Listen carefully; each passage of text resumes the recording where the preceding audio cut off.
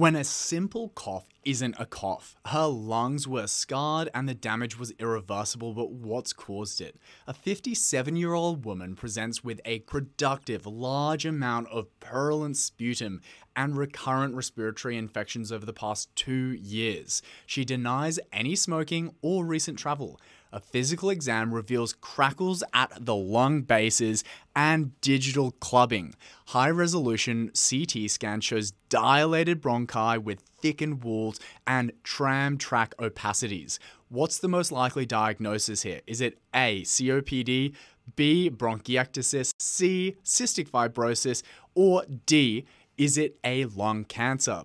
This disease is characterized by airway inflammation leading to permanent bronchial dilation, recurrent infections, and large volume sputum production.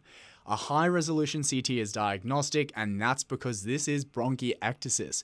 Follow my YouTube channel, TikTok, for more quizzes.